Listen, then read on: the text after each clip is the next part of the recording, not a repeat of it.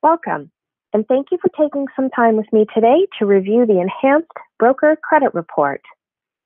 In this overview, I will introduce you to this new report that's being rolled out within the Broker Channel Network beginning this year in 2020. This webinar is designed to provide an overview of the new report, reasons why Equifax is implementing it, and most importantly, how to read the new report. So let's begin.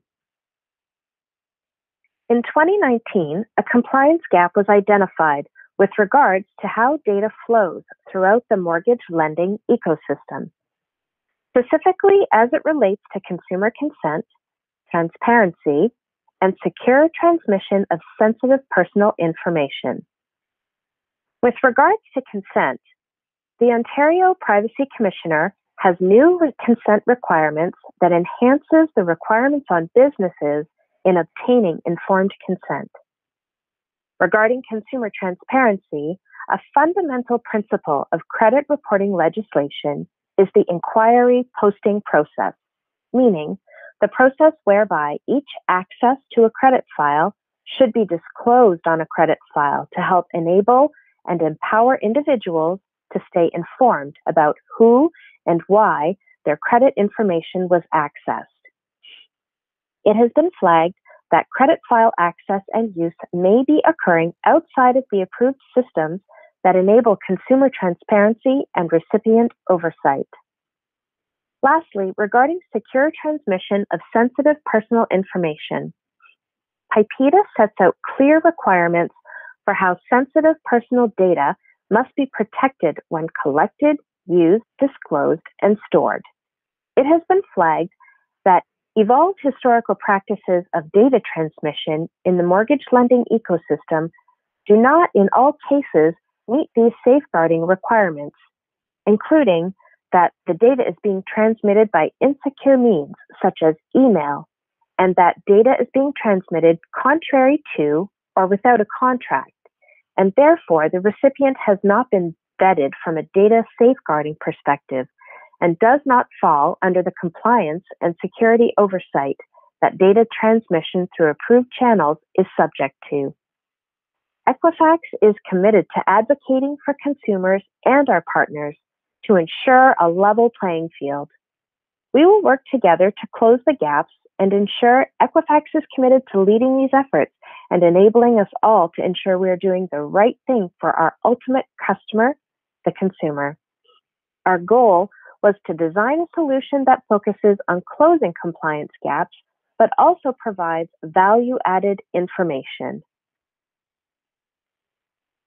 We are working with portal providers to ensure the use and security of consumer credit file information is managed in accordance with industry best practices and regulatory requirements. With lenders, an enhanced process will ensure the highest levels of integrity and transparency to meet industry compliance standards. The process will require lenders maintain an active Equifax member number. And for brokers, an enhanced broker credit report will improve the adjudication process as well as assist in prioritizing the best potential customers.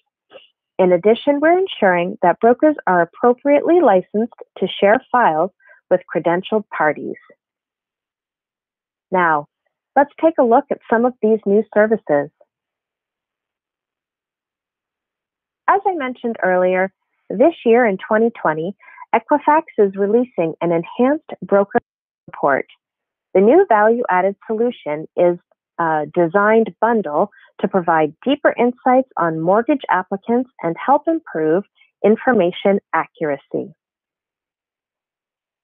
We've been on a continuous product journey in the mortgage credit lending space. Initially, brokers were provided access to the consumer credit file, SafeScan, and the FICO 4 score, formerly known as Beacon 4. In April 2015, that information was supplemented with the addition of ERS2 and CRP3B scores, which are both delinquency scores, as well as BNI2, a bankruptcy predictor score, and mortgage and telco data. In June of 2016, the FICO score was upgraded to FICO 8, previously known as Beacon 9. It's the same predictive score as always. It's just simply now rebranded as FICO 8. And finally, as of April 2020, we are adding in AML Assist single source, the enhanced consumer credit database, implementing prior trade sorting, as well as formalizing multiple usage and sharing licensing of score credit files. In the next few slides, I will take you through and will go into detail on the new AML Assist segment, some of the enhanced trade detail, and the prioritized trade sort.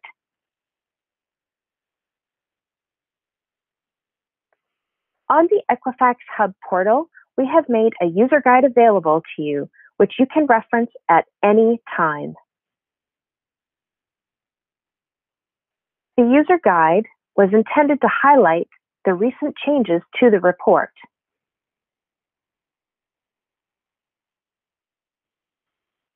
Let's walk through a sample file together in detail. But first, a bit of background information on AML compliance tools at Equifax that might be unfamiliar to some. In 2017, Equifax Canada launched AML Assist, which is designed to help lenders fulfill their obligations under the Proceeds of Crime, Money Laundering, and Terrorist Financing Act. In 2016, FINTRAC updated the regulations to enable lenders to more easily comply in a non-face-to-face environment. It was at that time that the Act was amended to permit the use of a credit file in identity verification.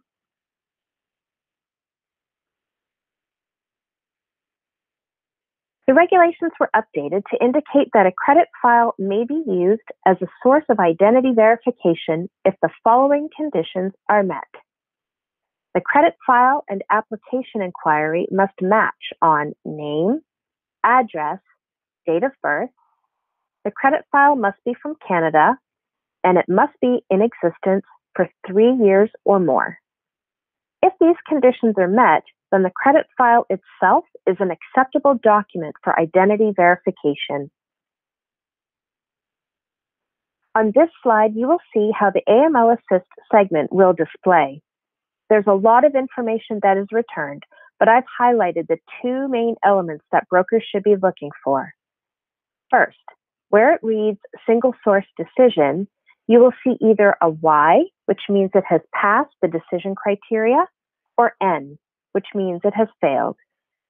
If it passes, then you can rest assured knowing that the credit file method will satisfy the lender's AML compliance requirements.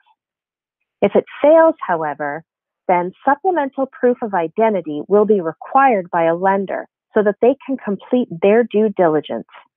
Most often, a file will receive a failed decision if the file is less than 3 years old. The date of the file is found highlighted here.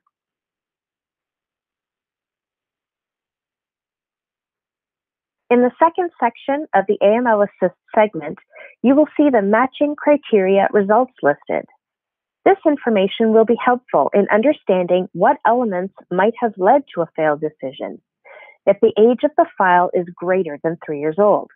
In this example, there is not a match on the postal code, which rendered the decision a fail. If your customer's AML Assist decision is a fail, simply prepare to have them provide sufficient proof of identity documents, such as government-issued photo ID. With the enhanced credit data elements, you will now have more granular information than was previously available. In addition to payment terms, you will now have visibility to actual payment amount, date of first delinquency, and any written off amounts. Account numbers have expanded from 15 to 40 bytes. Balance and high credit dollar amounts have expanded from a limitation of 4 bytes to 10 bytes, meaning if a balance on a mortgage is, let's say, for example, $1,256,000, previously you would have only seen 1.2 M truncated instead of the full exact amount. That was due to the character limitation of being 4 bytes. This helps with more accurate total debt service ratio calculations. Date fields are also now more complete, showing the full year, month, and day. And lastly, there's more detail available describing the payment terms, such as monthly, biweekly, or weekly. Finally, the enhanced trade segment will also now provide you with a snapshot of the last 36 monthly payment ratings for each trade.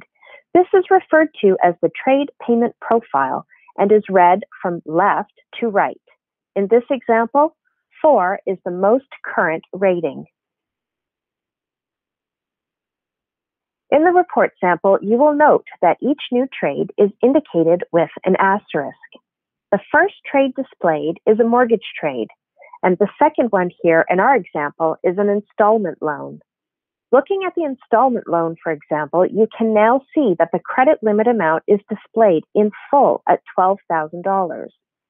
The trade payment profile shows that this consumer is current on this particular account, but has had a fairly recent history of missed payments.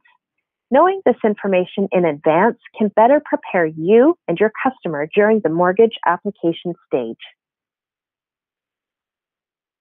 And finally, the trade segment has now been sorted by order of priority payments. Open accounts display first, and the close accounts will appear at the end. And you will always now see the credit products your consumer has, which require fixed payment obligations, such as mortgage and auto loans, followed by secure lending, then unsecured lending, such as credit cards and telco accounts. We hope you found this tutorial helpful in understanding the new data elements you will begin to see with the Enhanced Broker Credit Report. Several resources have been made available at the Equifax Hub. Please feel free to visit that site and download any materials you might need. Thank you for your time and enjoy the rest of your day.